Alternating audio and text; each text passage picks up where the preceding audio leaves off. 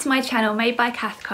Thank you so much for joining me today. Whether you're an existing subscriber or new to my channel, I'm so glad to have you here. I love to talk about sewing, crafting, a bit of knitting too. I really like sharing fabrics and patterns, and today's vlog is all about what I've been making in February. And I'm a little bit late filming this, but my children have now gone back to school, which is a little bit sad, but they're really happy to be back. So I've got a bit more time to be able to film vlogs, which is great. And so yes, I'm talking all about what I've been making in February. I've got a few speedy projects I've sewn and a couple of more involved makes, and a couple of knitting projects to share with you too. So I'm really looking forward to sharing those. But before I get started on talking about what I've been making, I thought I'd share with you what I'm wearing today. So it's quite a gloomy, rainy day here in the south of England today, and I'm sort of wanted to stay snugly indoors because it's still quite cold. Spring hasn't yet quite sprung here. So I thought I'd wear something fairly snuggly and comfy, and it's the Molly dress by Sew Over It, and I'll put a picture up of me wearing it. You can make a top or a dress version of the Molly, and it comes as part of the ebook by Sew Over It. It's a downloadable book you can buy, and I've made a few variations of the Molly. It looks great with stripes because it's got a the kind of quite long main bodice section down to here, so you can kind of have one stripe going that way and one stripe going that way, which looks quite nice. But the version I've made today is the dress in this lovely French terry that I got from Lily and Mimi fabric shop a long time ago, but it's really nice quality and I've worn it a lot and it's washed really well. And it's just a really comfy dress, but I think it looks quite pretty too. So that's the Molly dress by Sew Over It. I think I make the smallest size of it. I've made it a few times, as I said. That's what I'm wearing today. Oh, and I forgot to mention the name of the ebook that the Molly dress and top pattern comes from.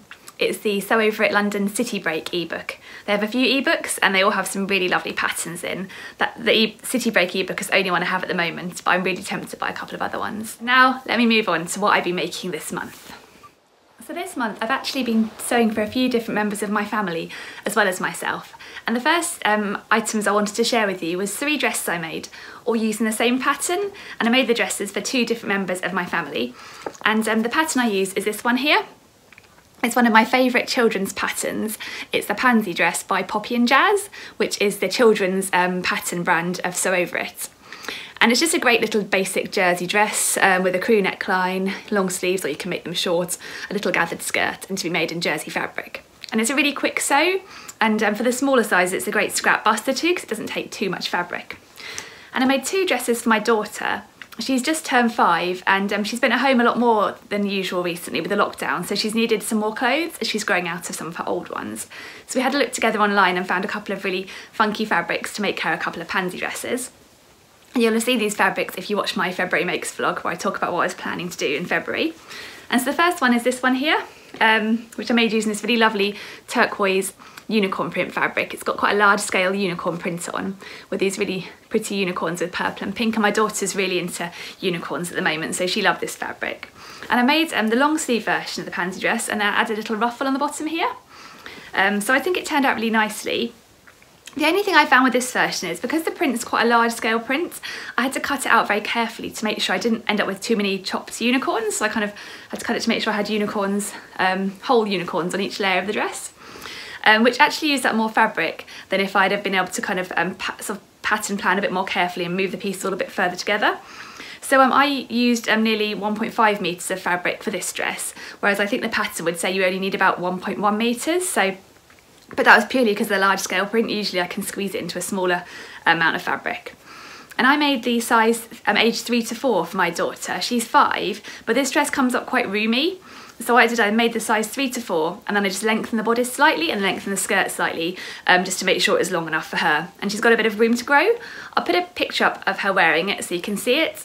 And what I'm planning to do is, when it gets towards summer, I'll probably chop the sleeves off to make them short sleeved, just so she gets more wear out of it. But she's really pleased with it, and it's a lovely snuggly cotton jersey. It came from Eliza Mac Fabrics. It was my first time using them and we found this on there and she had to have it. And yeah, it's a really nice soft snuggly jersey. It was nice to work with, and she's already worn it a fair few times, so that counts as a win for me. And then I made her one other version too. Again, very similar. I made the pansy dress, same size, with a ruffle again. Oh, this is hard, I picked up a bit hard from the camera, there we are. And this one I made it with this caticorn print on, little cats with unicorn horns. Again, really cute. And yeah, it's another one she's really pleased with. I made the same ruffle at the bottom, again the size 3 to 4. This one, I think I pretty much managed to fit into 1 metre of fabric because I didn't have to worry too much about pattern matching or how the catacorn sat. So yeah, that's that one. I'll put a picture up again of her wearing it so you can see. And she's really pleased with both of them, and hopefully she'll get a lot of wear out of them. So that was the 2 pansy dresses I made for my daughter. But I also made one more, and I made that for my niece.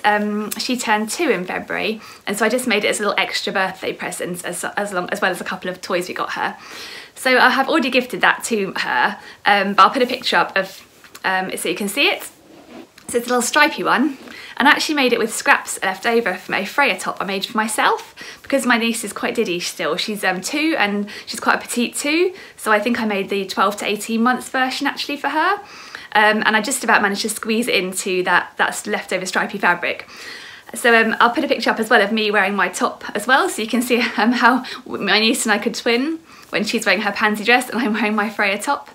But yeah, it was just a nice cute little make, and my niece has got kind of dark hair and sort of fair skin, so quite similar to my tone, so she kind of suits similar colours to me, so it's quite nice to be able to use some of the scraps and make her some cute little dresses. But they were my 3 dresses I made using the pansy dress by Poppy and Jazz. Just really quick, enjoyable sews, and nice to do a bit of scrap busting too. I've also been exploring some new children's patterns this month, and one of them was this t-shirt pattern here, and it's a free pattern. It's the Kids Anything But Basic Tee by DIBY Club. And I was asking on Instagram for a pattern that I could use for a t-shirt for a little boy, because I wanted to make a t-shirt for my son, and a few people recommended that, and I thought, well, it's a free pattern, let's give it a go. And it worked out really well actually. I made my son a t-shirt using that pattern in this really funky Where's Wally fabric. So yeah, it's from one of the Where's Wally books. My son's got all the books, so he recognised the print straight away, and it's just been lovely to be able to make something for him because it's really hard to find prints he likes. A lot of things he's more interested in are brands, like computer game brands, and you don't often get nice cotton jerseys with those sort of prints on. So yeah, he was really pleased with this. I made the size, he's 7, and I made the size 7. There's a regular fit and a slim fit, and I made the regular fit and that came out really well. So yeah, it's just a really basic t-shirt, and the great thing about the pattern as well is that you can just print off the size you want. The pattern's layered, so if you have Adobe, I think you can download Adobe for free, but then you can look in there and just print off that size, so it doesn't waste loads of paper printing off a whole range of kid sizes from age, I think it's age, it says 12 kid sizes included, so it was really nice to be able to print off just the size I wanted. And I'll put up a picture of my son wearing it. He's really pleased with it. And this jersey came from Minerva, and they've got a few different Where's Wally prints on their website, and I'll include a link down below in case you have a family member that might quite like a Where's Wally print. I posted a picture of my son wearing this on Instagram, and a couple of people actually posted saying they were making a t-shirt for their grown-up children using these prints, because I think you're never too old for Where's Wally really, are you? So yeah, it was just a nice fun make, and really nice to be able to make something for my son. So that's the Anything But Basic Tee by DIBY Club. And then I actually used that pattern one more time because with the catacorn jersey I made my daughter's pansy dress in. I bought 1.5 metres to be on the safe side, but I only needed to use 1 metre, so I had some left over. So I thought I'd use it to make a little pyjama set for her. So I made a set for her using the Anything But Basic t-shirt pattern for the top in this pink jersey I had left over from a make of mine from a long time ago, with a little, and I had a little pocket on, because you can add a pocket on the Anything But Basic t-shirts. There's a little pattern piece for that with a little catacorn on. So I made a little pyjama top and then a pair of pyjama bottoms using the catacorn jersey too. So a little nighttime set for her for summer. Yeah, that's the little pyjama shorts and the pyjama top. They're quite cute, and it was nice to use the free pattern again and also to use up some more scraps. The pyjama shorts I made using another free pattern I discovered when I was looking online to find something suitable. So the pattern I use for these little pyjama shorts is the Walk the Plank pyjama bottoms by Patterns for Pirates. And Patterns for Pirates is a pattern brand I've heard of before but I hadn't used before, so it was nice to give them a try. And they do a free pyjama bottom pattern both for kids and for adults in a whole range of sizes. The pattern comes with a full-length pyjama bottom option, a knee length, and a little shorty option, which is what I use for this pair. And the pattern is designed to be made in woven fabric, but I thought I'd give it a try in jersey fabric, and it worked just fine. Yeah, it just came together really nicely, and it comes together really quickly. It's a bit different to how I'm used to sewing pyjamas, because instead of having 2 front pieces and 2 back pieces, each leg's cut as one full piece, so there's no side seam. which was fine. I had enough fabric, thankfully, to do it like that. I guess if you had just smaller scraps of fabric, you might need to kind of split it into 2 pieces and add a seam allowance to be able to squeeze it onto smaller pieces of fabric, but it was fine. It came together nice and quickly, and then I added a little label on the back just using some really soft ribbon I had. I think it might have come with another order, just an extra little thank you for ordering, and I just popped that on the back with little pink stitching because my daughter was finding it quite hard to know which way to put them round. So my daughter wasn't very keen on having a photograph wearing these pyjamas, but I'll pop up a flat lay so you can see how they look together with the top and bottom. But yeah, they're a really nice, quick, easy sew. I made a size 5 for her, age 5, and it came up pretty true to size. And I guess the nice thing about pyjama bottoms is because they're elasticated around the waist, as long as you get the elastic sizing right, the rest of the measurements aren't too critical as long as it fits around the waist. So yeah, that's them. The pattern for Pirates Walk the Plank PJs. Maybe I'll give the adult version a go too, another free pattern, which is great. So yeah, it was really nice to be able to use the rest of that Catacorn jersey and turn it into a little pyjama set, as well as the dress I made for my daughter, and also to try a new free pattern. But that's all of the makes I've been making for my children this month, and now I'll move on to what I've been making for me. So my first make for me is quite a cosy wintry one. While the weather's still cold here, I thought I'd use the opportunity to make another version of one of my favourite sweatshirt patterns, which is the Jarrah sweatshirt by Megan Nielsen. I love this sweatshirt. I've made quite a few of the variations, and it has so many different options. As you can see, it's kind of an oversized fit overall, but it has lots of different options like a funnel neck, a lovely tie at the bottom, a dipped hem, a crew neck, cuffs or no cuffs, kind of like a split on the sleeve. And I thought I'd take this opportunity to try a couple of new variations I haven't used before. So I made a sweater using the funnel neck here, which I hadn't used before, and then this dipped hem, which I've been wanting to try for a while. It's 2 level, a little bit shorter at the front and a little bit longer at the back. And I really wanted to give those 2 a go, and I thought that would make a really nice cosy winter sweater. So I made that in this lovely quilted sweatshirt fabric, which I got from Higgs & Higgs. It's got this lovely diamond shaped quilting on it, and it's really snuggly but really soft too, so it's not super thick. So yeah, I made this sweatshirt here in this lovely navy colour. I think it might be called Indigo on the website. I'll include a link below to it if it's still available. But it's quite high cotton content, and yeah, it was really nice to sew with. It was a bit different to what I'm used to for sort of sweatshirt fabric, because it's quilted. It's almost had, when you cut into it, it had almost like a filling in the middle. So I made sure to overlock all the edges to make sure none of that kind of filling that kind of came in between the 2 layers of quilting would kind of come out or anything. So yeah, it's all overlocked up quite neatly. But yeah, this is a jumper. I made it in the smallest size as usual, which is a size 0.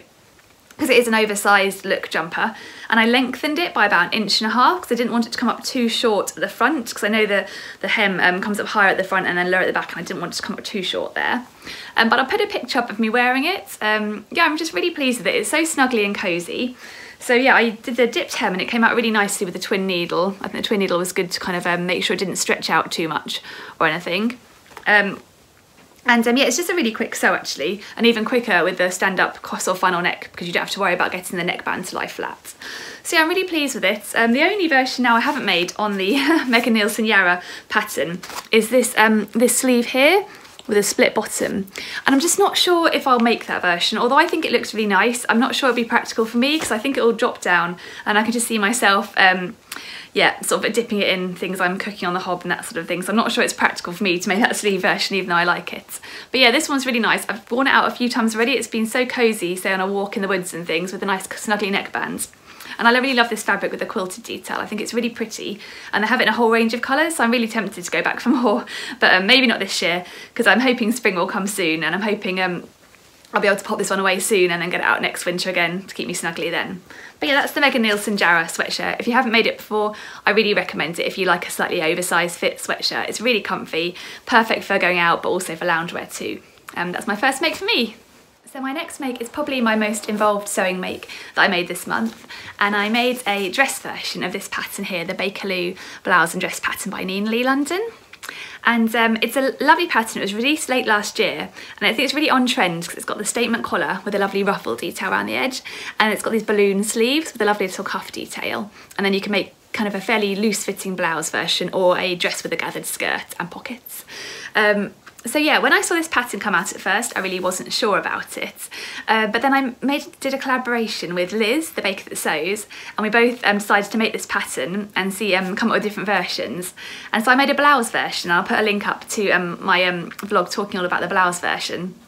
And I was actually really converted. I really enjoyed sewing it, and I really have enjoyed wearing it too. It's such a pretty pattern, I think. So I thought after I made the blouse version, I really wanted to make a dress version too and try that out. But I wanted to make quite a different version to what I've done for the blouse.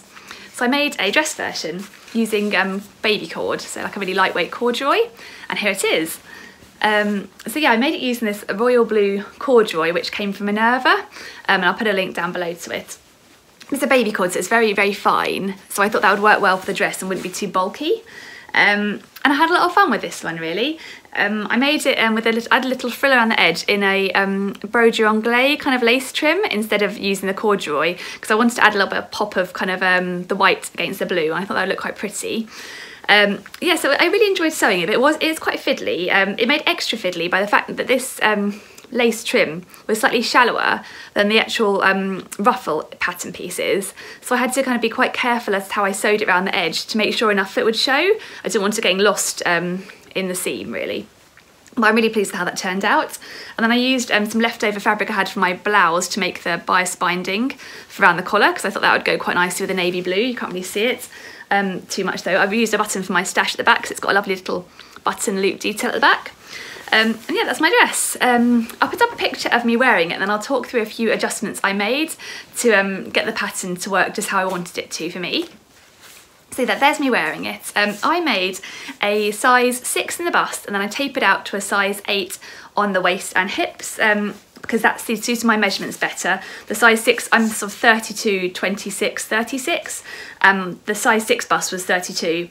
And then it took me up to size 8 waist, which is 26, and size 8 hips is 35.5, so slightly smaller than me, but I thought with the gathered skirt that'll be quite forgiving. And I added pockets in as well, so it's got the full pockets, which will be quite useful. Yeah, just for popping things in, out and about. And I made the pockets in the navy fabric I had left over again from my Bakerloo blouse that I used for the ruffle on the Bakerloo blouse, because I thought that corduroy pockets might be a little bit heavier and chunkier and might spoil the sort of flow of the skirt. So yeah, I used that lighter weight fabric as kind of a cotton lawn for the pockets. So yeah, I made a size 6, then tapering to the 8, but I did make a few adjustments.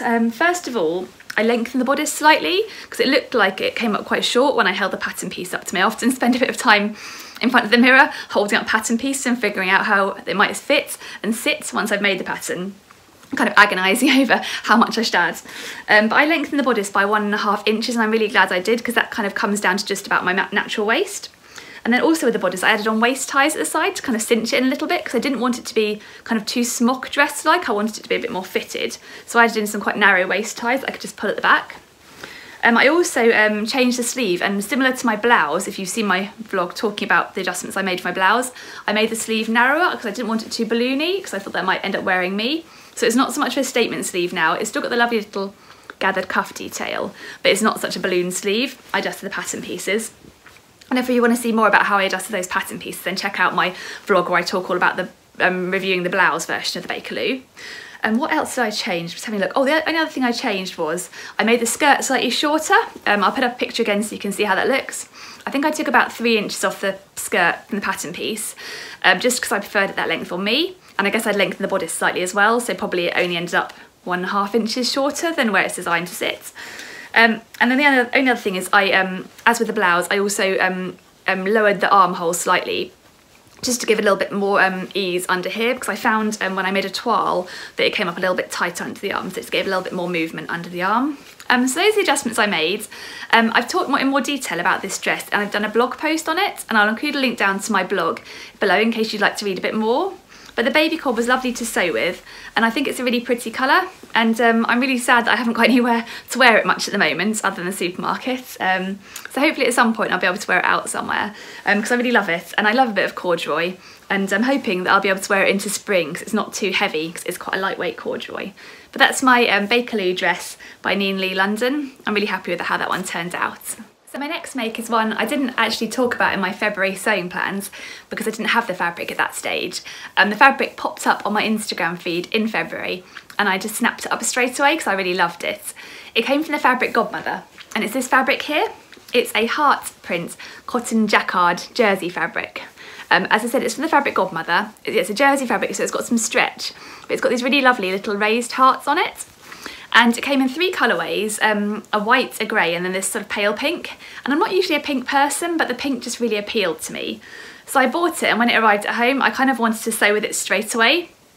I think I just finished my Bakerloo dress as well, so I was looking for a quick kind of palette cleanser type make, and I thought sewing up a t-shirt in this lovely fabric would be a nice, easy, relaxed sew. So the pattern I used to sew this fabric up is the, oh, here it is. It is the Kyoto tee and sweater by Paper Cut Patterns. And it's a lovely pattern. It's quite a boxy sweater or t-shirt. You can see the line drawings, and it's got a lovely little ruffle feature on the sleeves here, both the sweater and the t-shirt. Yeah, it's quite boxy and relaxed fit. I make the smallest size, and I think that fits my bust. And possibly the measurements of the smallest size are slightly smaller than my hips and waist, but because it's so boxy and relaxed, it's fine. But I decided to make my version without the ruffle, because I thought the ruffle with the pink might be a bit too much. So that's what I sewed up. I really enjoyed sewing it until I got to the end, and I noticed there was this imperfection in the fabric right at the front here. One of the little hearts, it looked like kind of the threads had broken on it, so it was going to start to sort of come apart, so which is quite disappointing. But I thought, what can I do with it? And I added on little heart kind of motif or patch here, using the same fabric. Yeah, so just sewed over the little imperfection in the fabric just to hopefully keep it so that when it does wash and everything now, it won't get any worse because it's all protected by that fabric there. So yeah, I had that little heart motif on, and I'm quite pleased with how it looks actually. I guess, although it's a shame it has an imperfection, I guess I'm quite lucky that it was in a place that was quite suitable for a little patch. It wouldn't have been ideal if it was right down the bottom or on the back or somewhere.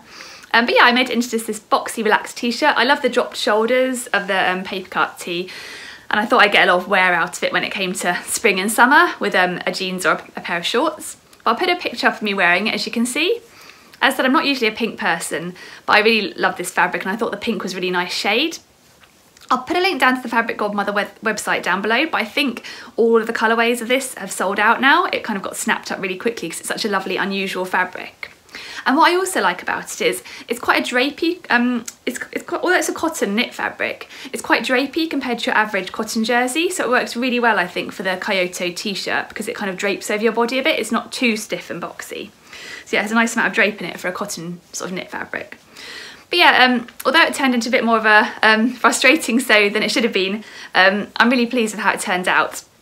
And I think it's just nice to have a few fairly basic t-shirts in my wardrobe as we head towards spring. So that was the paper cuts, Kyoto tee, just without the ruffle. So as well as sewing for my children and my niece and me this month, I also made a couple of things for my husband, and I thought I'd share those too. And the first one was using this pattern here. It's the men's Hudson pants pattern by True Bias.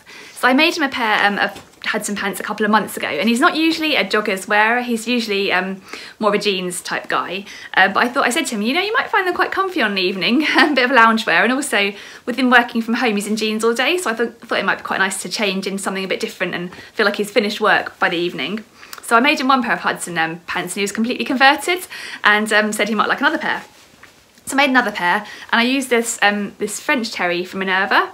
It's just like a navy French terry. He didn't want anything too out there. Yeah, it's quite lightweight because he does get hot. He doesn't want anything too like snuggly like I might like.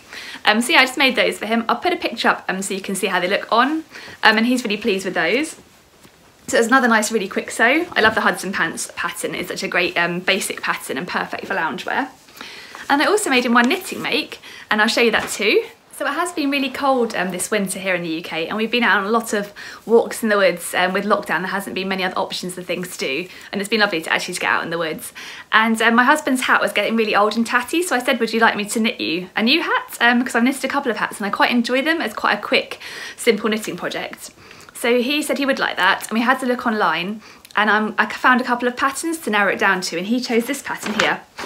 It's a free pattern that we downloaded from Love the Glove Crafts website, and it's a Caron men's basic hat and scarf set. So you can see it's quite a straightforward hat. It's got a turn up at the bottom and ribbing knit, and then just sort of a stocking stitch as you get to the top. And you can also make a scarf, but he wasn't so fussed about having a scarf. and I made him, and here it is. Yeah, it was a nice knit actually, and I made it using this Stylecraft Aran wool, which is quite nice actually and really snuggly. It's an acrylic Aran wool, so it shouldn't be an itchy or anything. And I added a label so you can see which side the back is, because it's actually knitted, rather than being knitted in the round, this one's knitted on the flat, and then you sew up the back, and it's not too obvious a seam, but I thought it might be nice to know which way is the back for him. So that's that. It was a quite nice straightforward knit, quite an enjoyable quick project. I'll put up a picture of him wearing it so you can see how it looks on. I haven't knitted much for him at all before, so it was nice to be able to knit something for him, and I think the colour he chose, this kind of grey colour, is quite nice. So yeah, that was just a really nice quick knitting project, and great that it's a free pattern. I actually knitted 2 hats this month, as well as knitting one for my husband. I also knitted one for my mum. Well, I actually finished my mum's one in March, but I thought I'd show you in my February makes video, because I'm planning to gift it to her for Mother's Day, so I won't have it to show you when it comes to my March makes. But I made her a hat using this pattern here. It's the braided cable beanie pattern by Below Zero Canada, and it's another one I got from Love Crafts. This one I paid for, but it was quite reasonably priced. And it's a really nice hat. It's got 2 different types of cable knit running up the hat, and then a turn up bottom here. And I first made this pattern for myself, I think just late last year. I had some leftover chunky wool. It's a chunky wool hat. And I had some leftover chunky wool from a cardigan I made, and so I thought I'd turn it into a hat, and I'll put up a picture of me wearing it so you can see it. And I went out for a walk with my mum, and she really liked it and said maybe I can make her one. So I thought I'd make her one for Mother's Day. Here it is. Again, it's using chunky wool, and I chose a colour, it's called Emperor, I think. It's another Stylecraft chunky yarn. And it's a lovely deep purple colour, which I think will suit my mum. And I added a pom-pom on top, and this pom-pom came from a seller on Etsy. I bought a couple of their pom-poms for myself too, and they're really lovely quality, and I think really good value as well. And I'll put a link down below to their shop on Etsy in case you fancy checking them out. But they're ideal for a hat. They come with little ties, so you can tie them onto the hat really nicely. But yeah, I'm really pleased actually. I hope my mum will like it. The pattern knits up really nicely. It's knitted in the round, and it's a really nice relaxing knit, and it's got a bit of detail too, so it adds a bit of interest when you're knitting. It's not just back and forth. So yeah, I'm really pleased how it turned out. The only thing to mention is I found that my measurements, when they said at certain stages it should measure a certain amount of centimetres, I found mine was not quite the same as theirs, so I added an extra cable knit round to it, so it's slightly higher than their hat ends up. But my mum, I was fine with it like that, and my mum said she quite liked having a bit more space actually and not being too tight on the head, so I just did hers the same as mine, a little bit higher. So hopefully she'll like it. Yeah, it was a nice knit, and I'm looking forward to giving that to her for Mother's Day. But that was the braided cable beanie by Below Zero Canada. It's a really nice cable knit hat pattern. And I've got one more knitting project to share with you too, and this is a bit more of a longer term knitting project that I finally finished in February. I think I started it maybe in November. I might have talked about it in my November sewing plans or something like that. And I made this cardigan here. It's the JB 247 by James C. Brett, and it's not a company I was familiar with before, but I was just searching on the Love Crafts knitting patterns database, looking for kind of like a basic cardigan that I'd be able to wear with lots of things. So it's knitted in stocking stitch, and it's quite a simple shape with a round neck and a button band at the front. So I thought I'd give it a go, and I finally finished it, and here it is. It's knitted in chunky wool, so it's really cosy, but it's quite simple too. And I added on these buttons I got from eBay, kind of navy buttons to go with it. And I'll put it on because it's hard to see what it looks like just holding it up. But it was a really nice knit actually. It came together really well. And I didn't need to make too many adjustments to the pattern.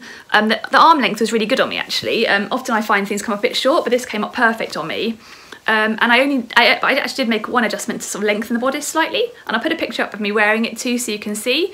Just, I didn't think it was too short, but I wanted it a bit longer on me. So I think I might have added in 10 extra rows or something like that, just to make it that little bit longer.